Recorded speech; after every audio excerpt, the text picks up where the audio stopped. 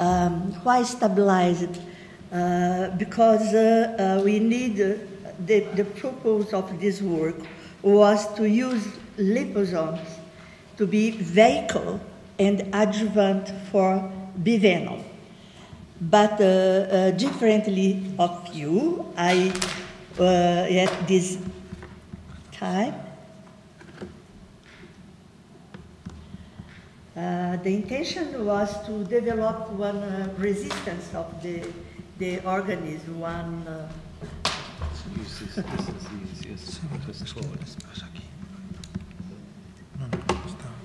one tolerance. Because the bee venom, you know, I don't know if you some of you have eaten for one bee one day, but it's terrible. And the quantity of venom is not important, and neither the number of bites. For the people, for those people that are allergic, only one bite is enough to kill you.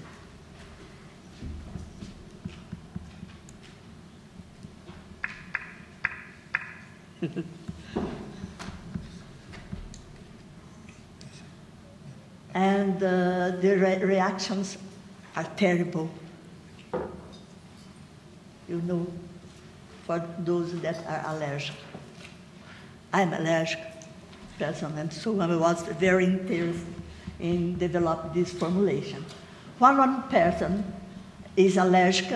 When this person is injected with the venom, they develop one cellular response where the venom is linked to the IgG at the cell surface. And so the person was, when this same person is injected with the allergen, so they form one cross-linked bee venom and IgG, and this starts the problem. And the worst of the problem is anaphylaxis and death. So we need the new strategies to improve the treatment of desensitization, because the treatment, the traditional treatment, can take years, 2, 3, 5 years to desensitization one person that is allergic to bee venom. We proposed that our formulation was to encapsulate the bee venom within liposomes. This is one pattern. What's the problem? What word problem, technological problem? The presence of PLA2, phospholipase, and mellitin, both present in the whole venom. This protein, this mellitin is not one enzyme, it's one peptide, but the phospholipase, the substrate for phospholipase, is phospholipid. So we tried to modify chemically the mellitin. The mellitin is 50% of the whole venom composition, and we did one, the mellitin form the pore in membrane. So, and the phospholipase hydrolyzed the membrane phospholipid. The first tool of our development idea was to do one alkylation in the phospholipase active center by using para-bromo-phenacyl bromide. And these alkylations did in the histidine residues, and the alkylated venom is not able to interact with membranes, not able to induce the lysis, but it is interact. You will see. Well,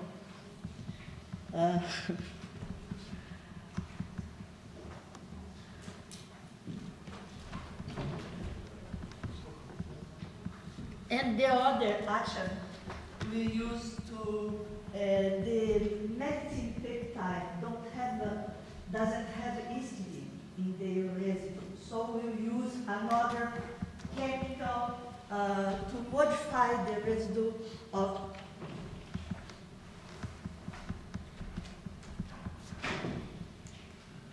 no.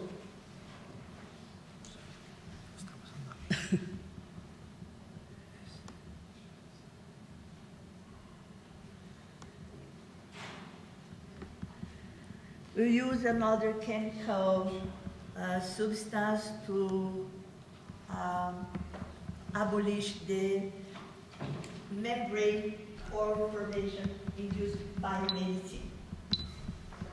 And we use another tool that was to put the para-bromo-phenacyl bromide inside the phospholipase membrane, because the para-bromo-phenacyl bromide is hydrophobic. So we will use this capacity, this homology of solubility, and we put together the phospholipase and the para-bromo-phenacyl bromide in the membrane of the liposome. So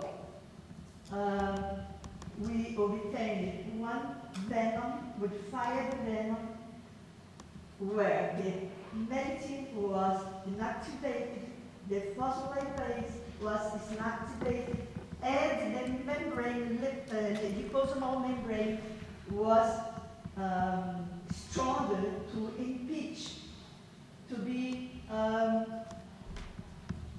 damaged for some PLT residue. Well,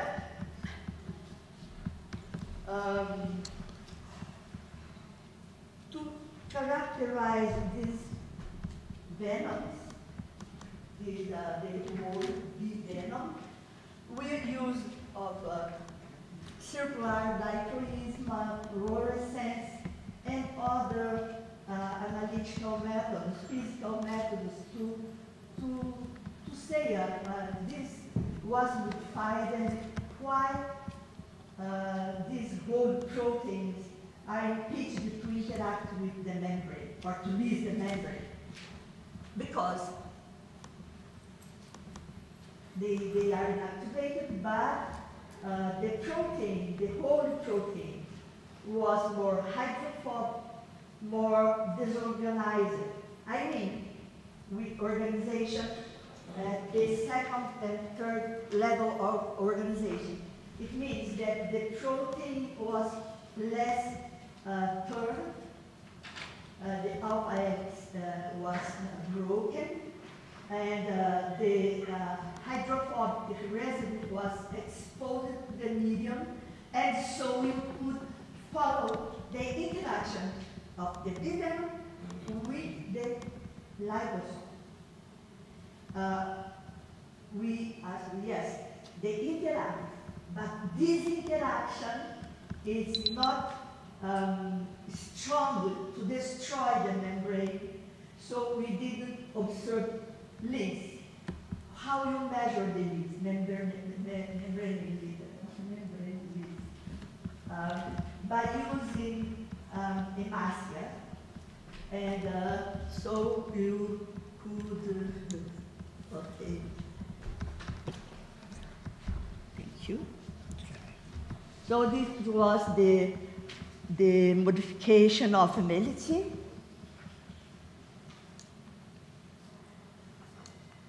We observed that the membrane was less structured by CV and by UV, measuring the exposition of hydrophobic residues. And we saw this also by CD and by fluorescence. And we follow also the interaction of the membrane and the whole protein by circular dichroism.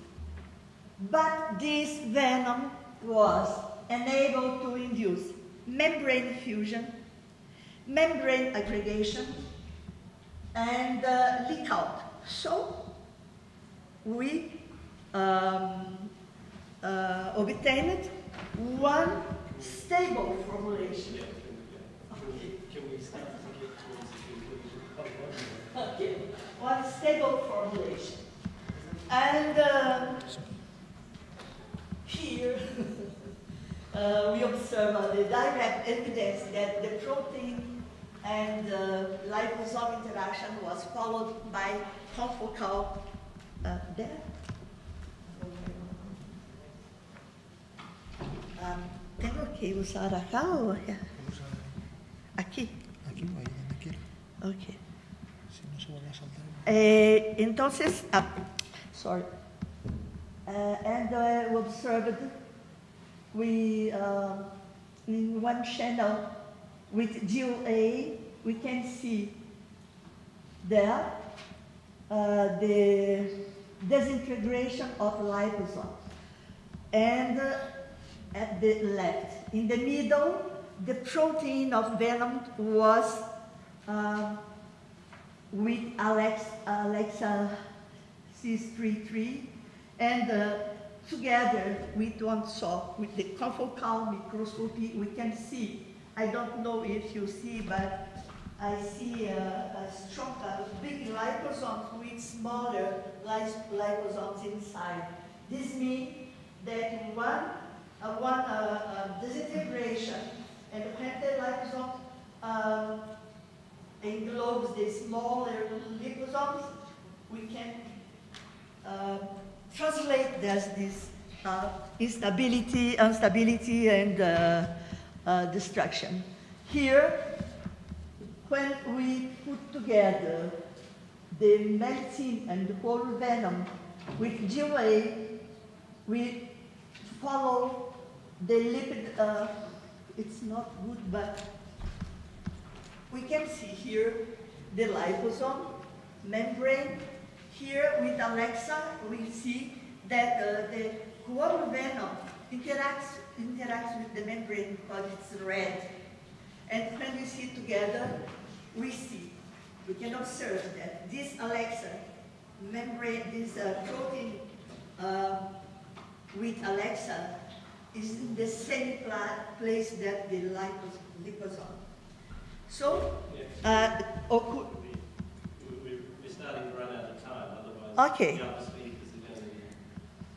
And here we observed also by freeze fracture destruction if we don't use PBB, and the only situation where the membrane remains absolutely stable, it's there where we use the whole bee venom modified, and in the presence of membrane containing PBB. We concluded that our formulation was stable, and we use